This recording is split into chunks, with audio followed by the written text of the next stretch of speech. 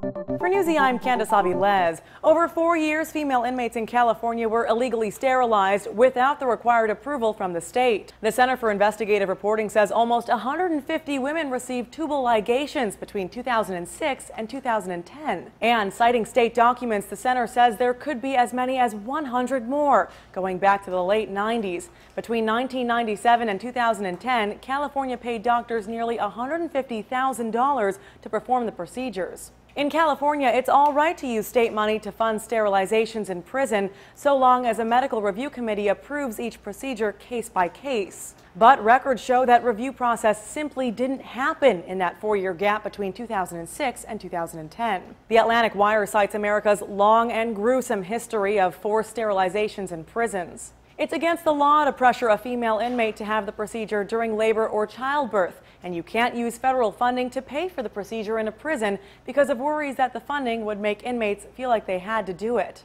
Former inmate Christina Cordero is quoted in this Salon article saying, "As soon as the doctor found out that I had 5 kids, he suggested that I look into getting it done. He made me feel like a bad mother if I didn't do it." That particular OBGYN, Dr. James Heinrich, told the Center for Investigative Reporting that California likely saved money by recommending the surgeries. He denies claims he coerced any of the inmates into sterilization. For Newsy, I'm Candace Avilés.